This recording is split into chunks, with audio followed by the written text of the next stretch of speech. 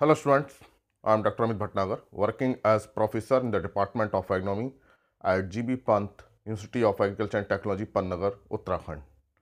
What is the reason that some nutrients become excessive available at high pH while others remain short or cause a deficiency in plant?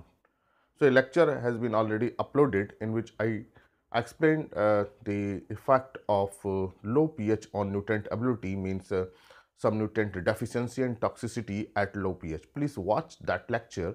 Then this lecture will be very easy for you to understand the science behind the toxicity and deficiency of nutrients at high pH. तो जो एक lecture मैंने डाला है जिसमें मैंने acidic pH पे बताया है कि कैसे न्यूट्रेंट कुछ टॉक्सिक हो जाते हैं और कुछ की एबिलिटी बहुत कम हो जाती है, वो आप देखेंगे तो आपको ये लेक्चर और अच्छे ढंग से समझ में आएगा। और आज के लेक्चर में हम ये जानने की कोशिश करेंगे what is the science, what is the reason that at high pH there is a deficiency of most of the nutrient and some nutrients are available in excess amount and may cause a toxicity. So what is the reason that at high pH there is a nutrient imbalance? We can say it is nutrient imbalance because some nutrients are available at high amount and some are not available to fulfill the plant requirement. Actually, the neutral pH is 7, and if pH is more than 7, then we consider soil as a alkaline soil. Alkaline soil. Please look it is alkaline, not alkali. ये alkaline soil है, alkali नहीं है. Alkali soil वो होती है जिसमें excessive sodium होता है, जिसकी exchangeable sodium percentage 15 से ज़्यादा हो. If soil pH is more than 7.5, then it is termed as alkaline, and if exchangeable sodium percentage means ESP is more than 15, then it is termed as alkali. So it is alkaline, not alkali. तो ये आपको याद रखना है, ये confuse नहीं होना है. ये alkaline soil है जिसकी pH 7.5 से ज़्यादा है. alkali soil नहीं है. alkali soil की ESP 15 से ज़्यादा होती है, 15 से ज़्यादा. So at this pH, okay. And the normal pH range is 6.5 to 7.5. If it is less than 6.5, then it is termed as acidic soil. और उसका लेक्चर मैंने डाल रखा है, आप उसको देखिएगा. और इसमें क्या इम्पैक्ट आएगा कि जो न्यूट्रेंट्स हैं, major nutrients, minor nutrient, how their ability is affected. Actually, in this alkaline soil, the problem is the calcium carbonate. Calcium carbonate is responsible for the production of bicarbonate and hydroxyl ion. So the presence of calcium carbonate means calcareous soil is mainly responsible for high pH. तो generally जो reason रहता है high pH का वो calcium carbonate का रहता है. And this calcium carbonate react with the CO2 and water, and there is a formation of this bicarbonate and hydroxyl ion. And other soluble salts are also available in excess amount. Magnesium carbonate is there, chlorides भी रहते हैं. तो ये जो calcium और magnesium की access होती है, so there is excess of calcium and magnesium, so these are present in excess amount, and particularly this calcium is present in high amount. So there is a excess of calcium as well as magnesium in alkaline soil, and carbonates are there, and this carbonate further increases the pH. So other जो effect आते हैं वो इस calcium carbonate का जो hydrolysis होता है CO2 के साथ और रिएक्शन करता है तो बाइकार्बोनेट्स बनते हैं, और इससे क्या होती है पीएच और फर्दर राइज हो जाती है. और मेन क्या प्रॉब्लम है कि इसमें जो कैल्शियम कार्बोनेट और मैग्नीशियम कार्बोनेट है तो कैल्शियम और मैग्नीशियम की एक्सेस रहती है, and because of this bicarbonate and hydroxyl ion pH is increased and it is more than 7.5, and because of this pH there are several effect. अब क्या क्या इफेक्ट आएंगे तो देखिए, जो सबसे पहले हम इसको NPK इस तरह से चलते हैं. अगर हम बात करें, we talk about nitrogen, and nitrogen is available through mineralisation process, and in case of mineralisation bacteria is involve. Many bacteria are involved, aminization process, nitrification process, ammonification process, और जो कई प्रोसेस हैं उसमें बैक्टीरिया ही involve है mainly. तो जो nitrogen is present in organic matter in the form of protein, then it is break down into amino acid, then amino acid is break down into ammonium, then it is into nitrite, then nitrate. So this is the process. So mineralization process is responsible for nitrogen availability. ये हमको समझना पड़ेगा. और जो nitrogen हो रहा है किस जो प्रेजेंट है that is in organic matter. So without the decomposition of organic matter means mineralisation, decomposition means hair mineralisation. So without mineralisation nitrogen is not available. 95 to 99% nitrogen is present in organic matter. तो soil के अंदर जो nitrogen present है 95 to 99%, वो किसमें? Organic matter में। जब organic matter जब तक टूटेगा नहीं, मतलब उसका डिकम्पोजिशन नहीं होगा, तब तक उसमें से नाइट्रोजन निकलेगी नहीं, और इस नाइट्रोजन जो रिलीज होती है उसको हम बोलते हैं मिनरलाइजेशन। और इस प्रोसेस को कौन करता है? माइक्रोब्स करते हैं, चाहे वो फंगस हो, बैक्टीरिया हो, एक्टोनोमाइसीटीज हो, लेकिन जो लार्जली है वो बैक्टीरिया करते हैं। Many bacteria are involved in mineralisation. और जो बैक्टीरिया के लिए पीएच क्या है? Neutral to slightly alkaline. Alkaline है लेकिन but slightly alkaline. If pH is more than 8, if pH is more than 8, so maximum bacterial activity is seized. तो अगर न्यूट्रल टू स्लाइटली अल्कलाइन है, पीएच 7 है, 7.2, 7.3, 7.4, 7.5, 7.6, even 7.8, there is no problem. But if pH is more than 8, so bacterial activity become लो। ऐसा नहीं है कि bacteria खत्म हो जाएंगे, मर जाएंगे, देयर इज डेथ, ऐसा नहीं है, लेकिन जो इनकी एक्टिविटी है वो स्लो हो जाएगी। And because of slow activity of bacteria, mineralization is poor, so availability of nitrogen is poor. That's why there is a deficiency of nitrogen. So this is the reason that in alkaline soil the most common deficiency of nitrogen. तो जो भी alkaline soil होंगी या जिसमें calcareous soil है, वहाँ nitrogen की deficiency 100% होगी, क्योंकि वहाँ नाइट्रोजन अवेलेबल होगा ही नहीं, क्योंकि जो ऑर्गेनिक मैटर में है वो मिनरलाइजेशन प्रोसेस नहीं हो पाता है completely. So this is the reason that generally nitrogen is deficient in calcareous soil and at high pH soil. Then if we talk about the phosphorus, and phosphorus is very typical nutrient, because it makes the several compound at high pH, at neutral pH, and at low pH, and under acidic condition it makes the compound insoluble compound with the iron and ammonium, and at high pH it makes the calcium phosphate compound, and these actually phosphate, calcium phosphate, several calcium phosphate, these are the insoluble compounds, and because of this insolubility phosphorus is not available.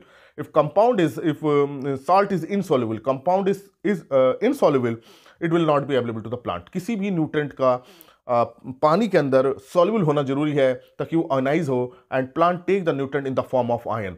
किसी भी बिल्कुल salt को नहीं लेते हैं plant, Uptake नहीं करते। जैसे जिंक सल्फेट है, जिंक सल्फेट को बिल्कुल अपटेक नहीं करेगा, जब जिंक को टूटेगा, सल्फेट टूटेगा, उसको सेपरेटली अलग अलग एब्जॉर्ब करेगा। सो अब टूटेगा कब, आयनाइज कब होगा? When it is soluble. So if it is insoluble, it means there is no ability. It is present in soil, it is present in soil solution, but not available to the plant because of insolubility. अगर कोई उसमें हमने element है और वो insoluble form में है, चाहे हम कितना डाल दें, वो उसको अवेलेबल नहीं होगा जब तक कि वो सॉल्युबल नहीं हो। सो सॉल्युबिलिटी इज इंपॉर्टेंट कंसर्न। अगर सॉल्युबल नहीं हो रहा है, इसका मतलब आयनाइज नहीं हो रहा है, और प्लांट कभी भी साल्ट को नहीं लेते हैं, किसको लेते हैं? आयंस को लेते हैं। जब भी आप देख लीजिए, चाहे नाइट्रेट आयन है, चाहे अमोनियम है, फॉस्फेट आयन है, calcium ion, magnesium ion, sulphate ion, iron, जो भी हम लें, all in the form of ion. So this calcium phosphate formation at high pH, because there is excess calcium, so insoluble compound, that's why there is a poor availability of phosphorus. तो total phosphorus तो होगा plant soil में, but available phosphorus is less. So in most of the soil total P is high but available P is low. तो जब भी हम major करते हैं तो दोनों को ही देखते हैं कि what is the total P and what is the available P, and available P is important. The next nutrient is potassium, and potassium is absorbed by the plant in the form of this K ion, and but there is dominance of calcium and magnesium ion, and this calcium and magnesium की access जब होती है तो दे dominate over the potassium on clay complex और CEC। तो जो clay complex के ऊपर जो एक्सचेंज साइट होती हैं उसमें कैल्शियम और मैग्नीशियम ज़्यादा आते हैं, because this are divalent and this is the monovalent. तो जो क्ले पार्टिकल जिसको होल्ड करके रखेगा वो डाइवैलेंट को ज़्यादा रखेगा और पोटेशियम को कम रखेगा। Secondly, calcium and magnesium are more present as compare to potassium, so they compete with the potassium for the absorption. Solution में क्या है? कैल्शियम मैग्नीशियम बहुत ज़्यादा है, पोटेशियम को वो प्लांट्स की रूट्स तक पहुंचने नहीं देता, कंपटीशन रखता है। क्ले कॉम्प्लेक्स में है जो कोलाइडल है, उस पर भी जो एक्सचेंज साइट है, नेगेटिव साइट है, उस पर भी कैल्शियम मैग्नीशियम आ जाते हैं, डोमिनेट कर जाते हैं, और पोटेशियम बहुत सीवियर कंपटीशन फेस करता है कैल्शियम मैग्नीशियम से, तो इसकी एबिलिटी नहीं हो पाती है because of competition. So this is the reason that NPK are deficient, and calcium and magnesium are excess. So this is the problem, that these are excess and these are the deficient. And we talk about the sulfur. अगर sulphur को देखें, sulphur is same as in case of nitrogen. Sulfur is also available through mineralization process. because it is present in organic matter and many bacteria are involved, as in case of nitrogen, and pH is high, so that's why sulfur availability is reduced. तो sulphur का भी बिल्कुल वही case है जो nitrogen का है, nitrogen जैसे मिनरलाइजेशन के थ्रू अवेलेबल होता है, उसी तरह से सल्फर भी मिनरलाइजेशन के थ्रू अवेलेबल होता है। और बैक्टीरिया, बहुत बैक्टीरिया इन्वॉल्व है सल्फर साइकिल में, sulfur transformation mein. So at high pH is more than 8, so bacterial activity is reduced, so sulfur availability is reduced. So this is the reason that these are deficient in calcareous or alkaline soil. So these are the major nutrient: NPK, calcium, magnesium, sulfur. Then we talk about the micronutrient FeCu, Mn, Zn. So all the micronutrient except molybdenum are deficient at alkaline pH. इसको देखते हैं कि कैसे ये micronutrients की availability कैसे reduce हो रही है. And if we talk about the iron, and this iron is commonly deficient in calcareous or high pH soil, and in calcareous soil bicarbonates are there, and this iron is converted into this hydroxide form, ferrous hydroxide or ferrous hydroxide, because of this bicarbonate iron, and this iron deficiency is common and it is known as lime induced chlorosis. क्यों इसको हम बोल रहे हैं lime induced chlorosis? जब हम acidic soil में lime डालते हैं, चूना डालते हैं उसकी पीएच को बढ़ाने के लिए एसिडिक सॉइल में, तो पीएच ज़्यादा बढ़ जाती है, तो आयरन किस में प्रेसिपिटेट कर जाता है? Iron is precipitated in this hydroxide form, and then it is these are the insoluble form, so that's why there is chlorosis. So iron chlorosis is very common at high pH. और ये lime induced chlorosis कहाँ होगी? Acidic soil में. जब हम lime को डाल देते हैं एक्सेस उसकी पीएच को बढ़ाने के लिए, तो पीएच बढ़ने से आयरन की डेफिशिएंसी हो जाएगी, and this is known as lime induced. Lime ने उसको इंड्यूस कर दिया है, क्लोरोसिस हो गई है क्योंकि पत्तियों में क्लोरोफिल नहीं बनता है, so it is known as iron chlorosis. So iron chlorosis is very common eight alkaline pH. Then zinc is also precipitated as zinc hydroxide, zinc oxide, and zinc carbonate. These are the major form, and it is precipitated at high pH, and it is deficiency. So these are the insoluble. So there is a deficiency of iron, zinc. Similarly, manganese, copper, and magnesium micro. In case of पहले इसको देख लेते हैं copper को. In case of copper, it is same. Copper hydroxide is formation. This is insoluble compound, and manganese oxides and bacteria are also involved in manganese transformation, so bacterial activity is also affected. So FeCu, Mn, all these are deficient. So micronutrient deficiency is very common, particularly iron chlorosis is very common at alkaline pH. But molybdenum is absorbed in the form of MOO4 double minus or MOO4 single minus, and this species, two species, increases at high pH, so its availability is increased. So availability is increased. So at high pH, calcium is available, magnesium is available, and molybdenum is available. So remember that at high pH, this is the only micronutrient which is available at high pH. And boron के case में क्या होता है? Boron is adsorbed at जो ferric oxide बने हैं या ferric oxide बने हैं, इस पर एब्जॉर्ब जो आता है, एड्सॉर्ब on hydroxide species.